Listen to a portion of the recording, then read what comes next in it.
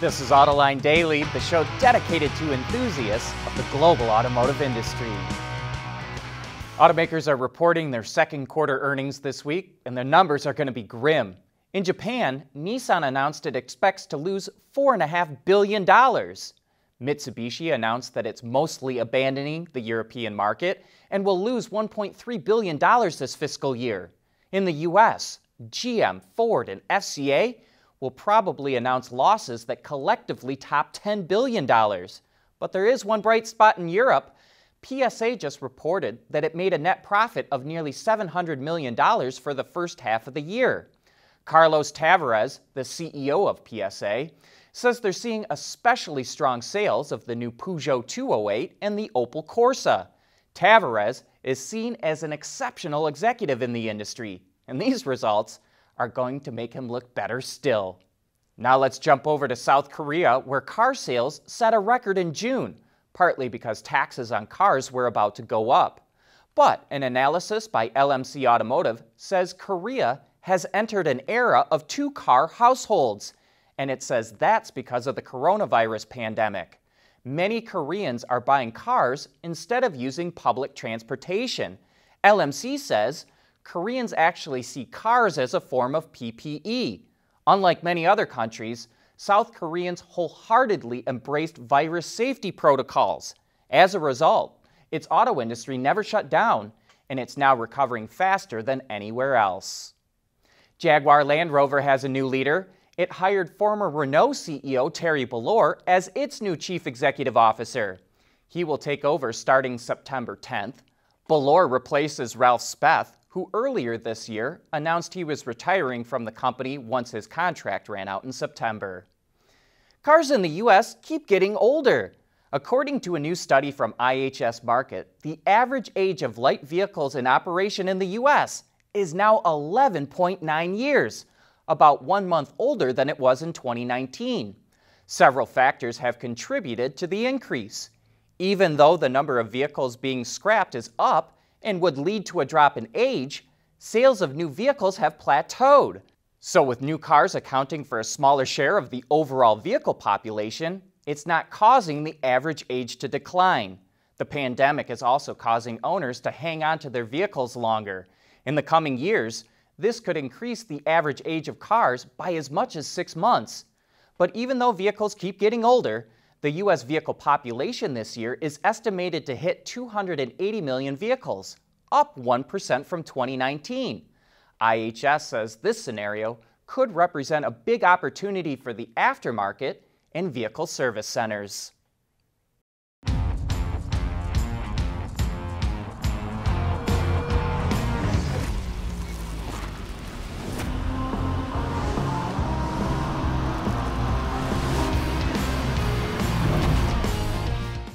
Engineer from anywhere. Perform tests from your office, lab, or living room. OTA, connected car, diagnostics, remote testing, we have you covered. Our hardware and software is trusted all over the world. Global company headquartered in Troy, Michigan. Intrepid Control Systems.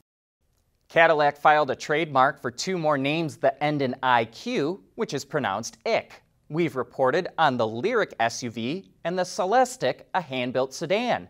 And now it's going after the names Optic and Symbolic. Here's our Autoline insight. Cadillac could have easily gone into the archives for names like Eldorado or Brougham, but clearly it wants to go in a new direction. And it's really hard to trademark a new name. About every natural landmass, mountain, lake, and river in Europe already has been used as a car name. So coming up with something that isn't already taken is really hard. According to Mercedes U.S. dealers, the automaker isn't just taking an axe to its lineup, it's packing it full of dynamite. They claim Mercedes will get rid of 7 models, none of which have a next-generation model in the works. Those include the 2-door versions of the C, E, and S class, as well as the CLS and 1 GT model. Yes, we know that's only 5. The others aren't clear yet, but we wouldn't be surprised to see a fastback SUV model or 2 go away. It's not surprising to see the coupes on the chopping block. Passenger car sales are down, but 2-door models are even worse off. It's better for Mercedes to take the money it would have spent developing the new models and pump it into areas like electrification and autonomy. Speaking of Mercedes, it teased a new small van called the T-Class. This is the only picture, so we'll keep this short. It will be offered in a number of propulsion systems, including full electric. Mercedes already sells a small van called the Citan, which will continue to be geared towards commercial customers, while the T-Class will focus on families. The T-Class is expected to be out in the first half of 2022. Are you interested in learning more about the new Ford Bronco? We have a terrific Autoline After Hours coming up Thursday afternoon, when our guest will be Paul Wraith, the head of design for the Bronco. How and why did they choose the styling direction they took? Join John and Gary for a front row seat on how it all came together.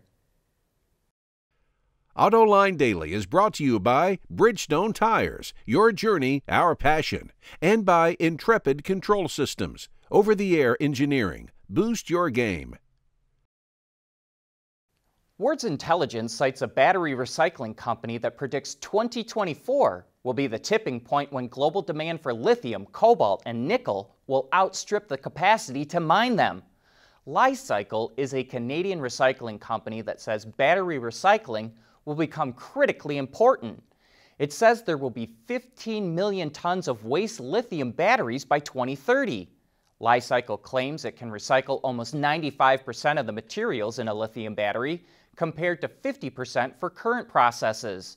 Importantly, it does not have to discharge the batteries or manually disassemble them, which drastically cuts the cost of recycling. It also predicts few EV batteries will be repurposed because the price of new batteries will come down so much that people will want new ones instead of using old ones. 2 weeks ago, GM announced it was cutting the third shift at its Wentzville, Missouri plant because of high absenteeism due to worker fears over catching COVID. But now the company is backtracking on that plan and will keep the third shift operating by transferring workers from other plants to fill vacancies. GM didn't disclose how many workers it will transfer to Wentzville. But here's our Autoline insight. GM desperately needs that plant open. It makes the Chevy Express and GMC Savannah vans, but it also builds the Chevy Colorado and GMC Canyon pickups. GM needs its pickup plants up and running because that's where it makes a lot of money. We've all seen a vehicle with a bumper that was repaired in a less than professional manner. Very un-MacGyver-like. But I saw this yesterday and thought it was super clever. It's just like those folders that are held closed with a string. What do you think? And please, share any similar fun stories that you might have. I'll also add this one, just because I like it so much. This owner with a hole in their bumper stuffed it full of pretty flowers. Well, at least they were once pretty. But that wraps up this show. Thanks for watching, and we hope to see you again tomorrow.